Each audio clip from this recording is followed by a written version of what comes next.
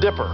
And the two stars that form the front of the cup of the Big Dipper make an imaginary line that seems to point right to Polaris. Now get a good look at it, because Polaris won't always be our North Star.